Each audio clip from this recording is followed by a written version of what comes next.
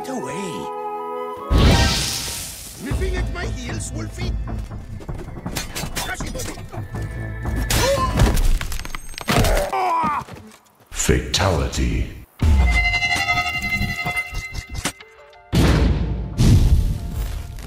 So in my previous video about Witcher 3, I used Uniscaler and DLSS enabler to unlock frame generation, and those had lots of problems.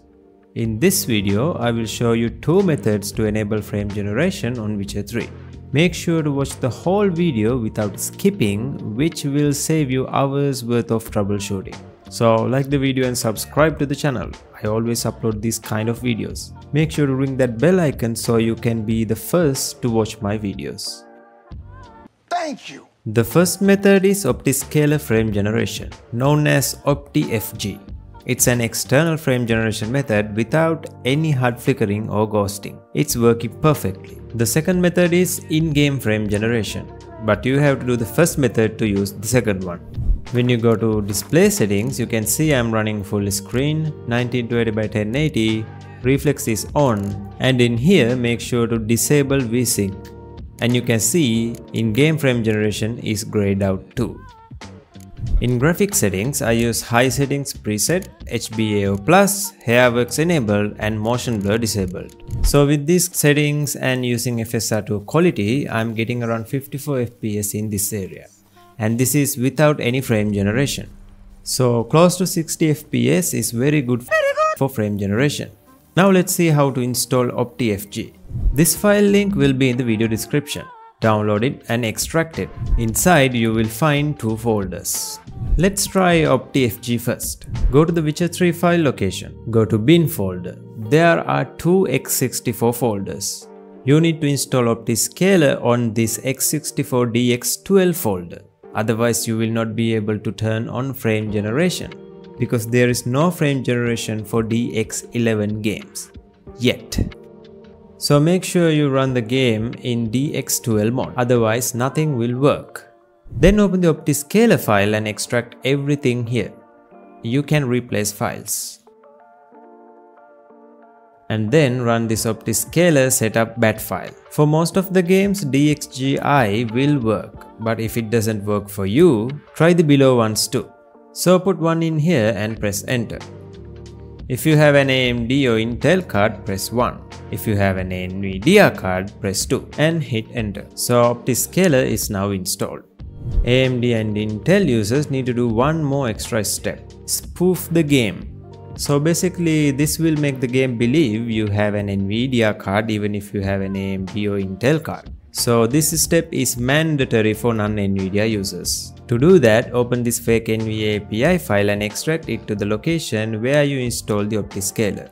Open this OptiScaler INI file and search for NVIDIA API. In this NVIDIA API section, you will see there is an override NVIDIA API DLL option. Make sure to set this to true and save the file. Now let's open the game and see if it works or not. And one other thing I have to say, don't open OptiScaler menu in the game menu. It will not work. Just load into the game and open the OptiScaler menu. Don't be like this guy. In graphics settings, now you can see we can enable DLSS. So as you can see, my FPS is lower than before. That's because in OptiScaler menu, it's using DLSS. Set this to FSR 3.1.3 and I got my 60 FPS back. And if you want, you can get the FPS overlay that is provided by the OptiScaler.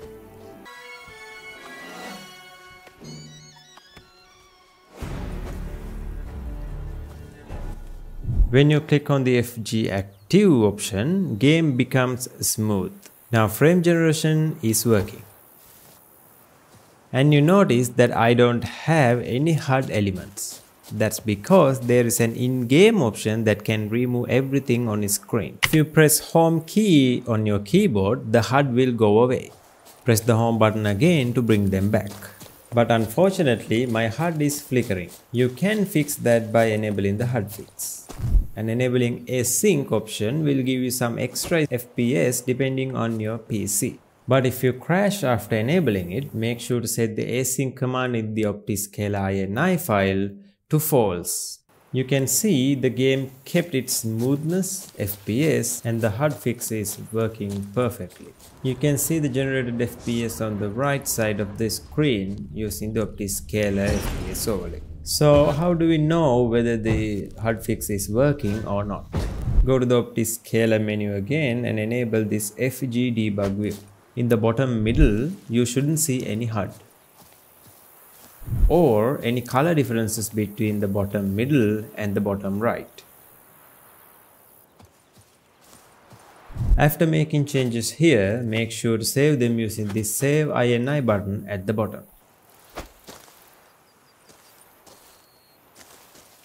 Now let's see how to enable in-game frame generation.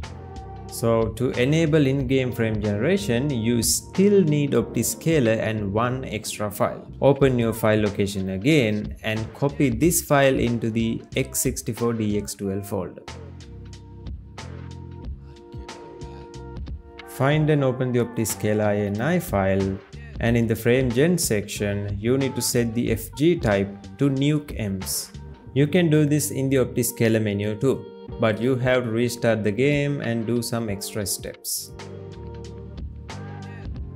And if you are trying this right after you try Opti FG like me, make sure to disable Opti FG, because if you use the frame gen mods together, either the game will crash or not work at all. So make sure to disable Opti FG before using in-game FG. So in the settings, you can see the DLSS frame generation is now unlocked.